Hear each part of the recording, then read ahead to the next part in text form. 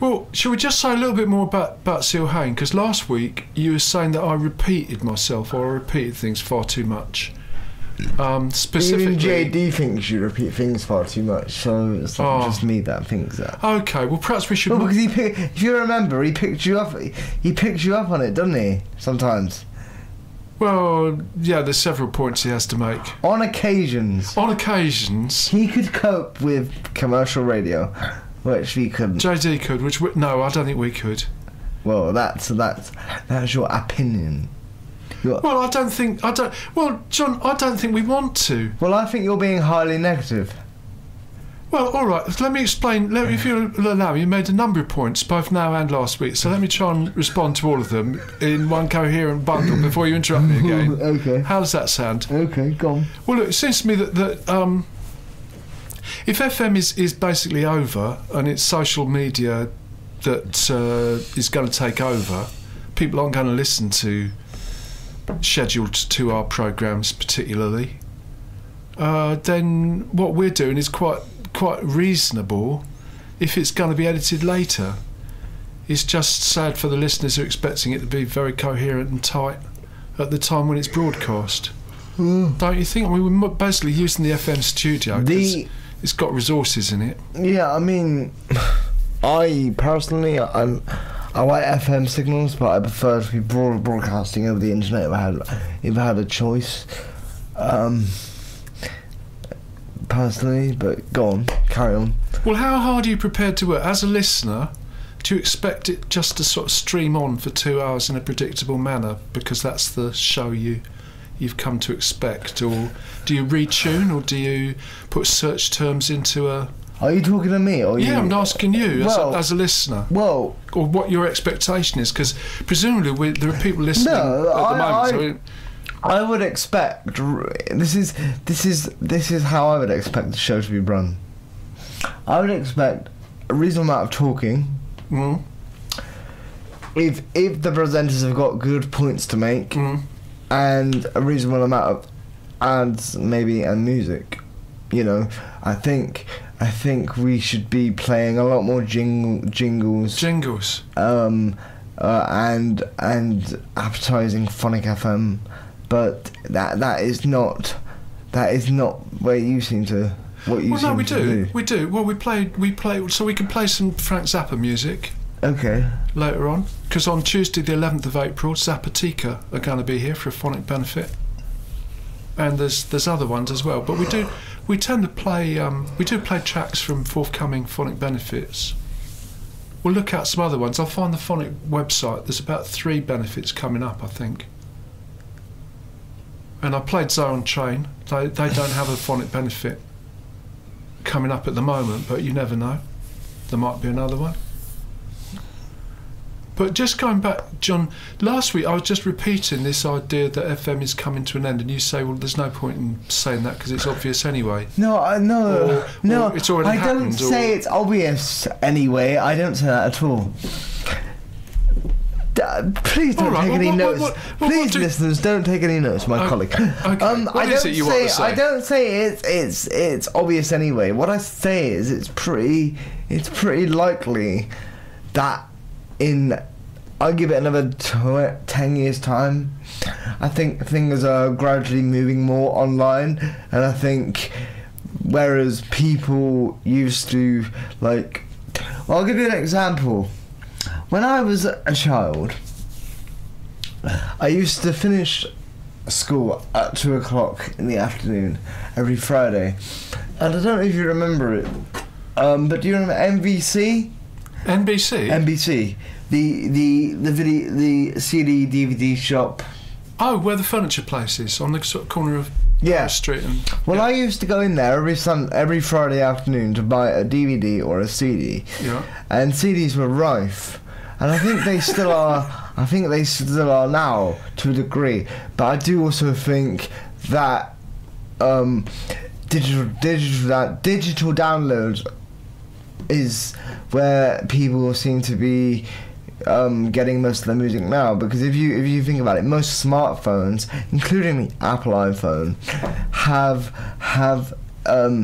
have leads now that you can actually plug your phone into your car if you were driving, which unfortunately I'm not, which I don't. But if you were driving, I know in the iPhone specifically, because I have the iPhone 6, that there is a feature called CarPlay, so you would be able to plug your phone in. You can get a lead, an adaptable lead that you can plug into your car somehow. I'm not I don't drive, so I wouldn't know. But anyway, to cut a long story short, like I have a lead plugged into my iPad now. You can get the same for your car. So what they've gone and done, like I'm talking for all smartphones here.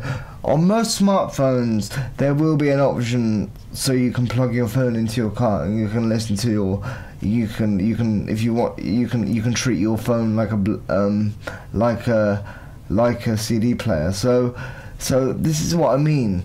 And would you rather have that than radio? I don't know. I mean, I wouldn't say I'd rather have that than radio. But what I'm saying is, they've obviously come to realise that most people, or the majority of people, now smartphones are out, and near enough. I remember like when my dad first got his first camera phone. That's old now. Smartphones and technology is the way of the world today, and social media is the way of the world. So what I'm saying is, even though CDs might be still available, I do believe that most people, or most of the majority of people, obviously they still want to listen to FM. I get that, because people might be at work. I know we had some workmen in our house not last week but the week before, because I was having my accessible shower room built. So, and they were listening to FM. They were listening to the FM signal. So there are people obviously that still do listen to FM. But what I'm saying is that majority of broadcast, in my view, is that you can listen online nowadays. I mean, many more people, even I'll give you an example, even my cousin's son, he's only like 5 years old. Yeah. And he's learned already at 5 years old how to use a blinking iPad. Oh yeah. So that's telling you something. So John, I've heard people younger than that. They go up to a television and they stroke the television and the volume doesn't change. And they get very upset. But what I mean is, I didn't know how to use a computer when I was 5 years old. So what I'm saying is, more and more people more and more children are learning how to use technology at a younger and younger age. So what I'm saying is, parents shouldn't. It should be the parents' responsibility to listen to actually watch what their kids are doing online, and not moan at things like Facebook, when actually, if people actually bother to look into Facebook, they will actually see that that Facebook actually has really, really good security settings if you know how to use them. I'm not going to get into that right now, but what I'm saying is, if a 5-year-old or even younger can use an iPad from a very, very young age, it's saying something. It's saying something, because like in my generation, when I was born in 1993, all this technology wasn't around. I didn't know how to use an iPad at that age. It wasn't around at that age. I didn't even know how to use a PlayStation at that age. So times are changing, and I think even though FM is still around now, I think as it goes on, I think it will gradually maybe fade, or maybe not, even if it doesn't fade out completely, because there are still, the FM is still, in my estimation, it's still being used a hell of a lot.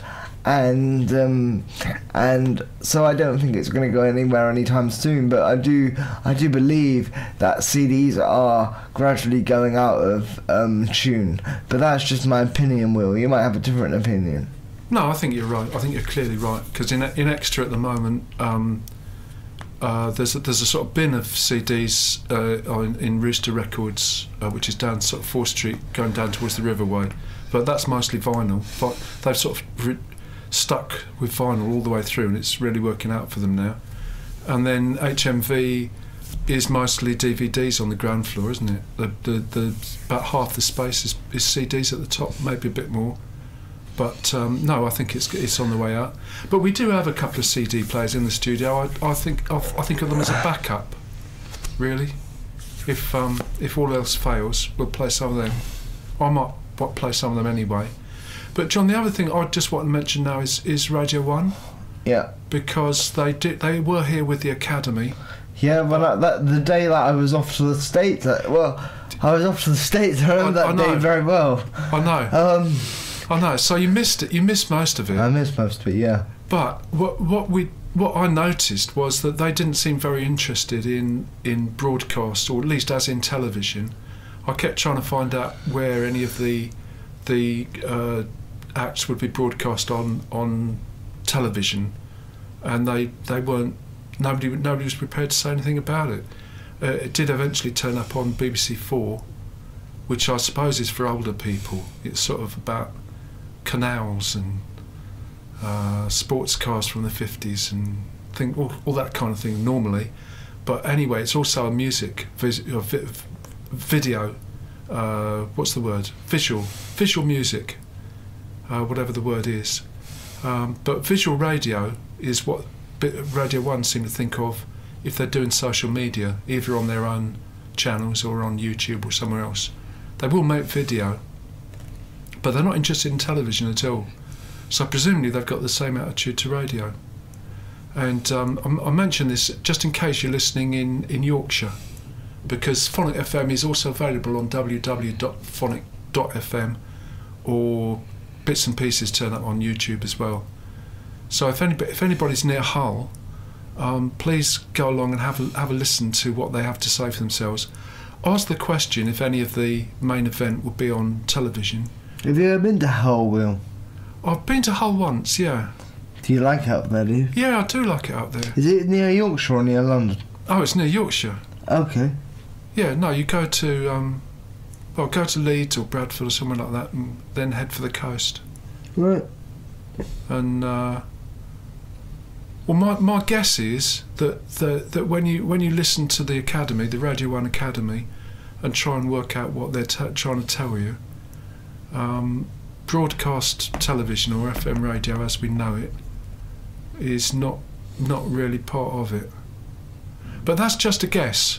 So we have moved on a bit, John. Instead of asking this question, will this ever happen one day, we're going to say, well, perhaps it already has happened. Okay. Because in training terms, right, we can well, maybe, I don't know. Anyway, that's our tightly focused sound clip, and somebody in Hull over the next couple of months might add something to it. So, Indeed, John, are we ready for some more music? 'Cause we ought to go. We'll have lost all the audience by now, I should think, unless we play a few sounds. We are ready for some more music. Okay. Right now I'm going to play some U2 Beautiful Day.